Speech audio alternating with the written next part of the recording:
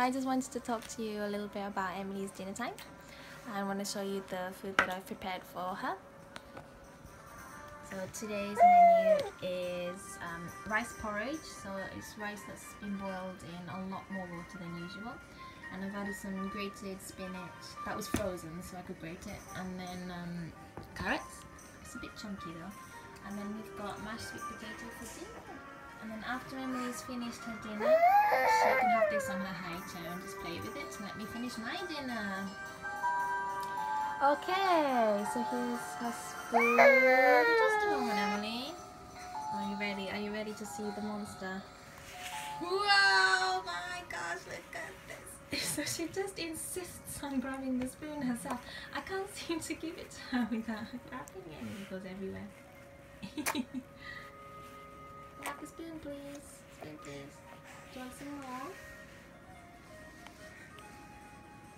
Some more, Emily. Ready?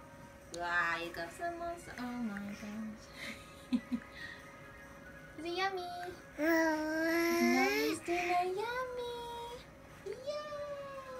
Mommy made it for you.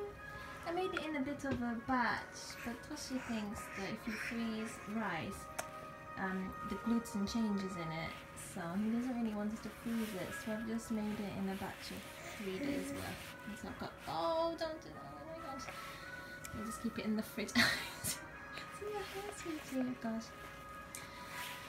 So, oh, I know you're tired. It's 7:45. We're running a bit late today. We went shopping, didn't we? You know, and Daddy's not here to help out tonight, is he? Got a drinking party. There you go.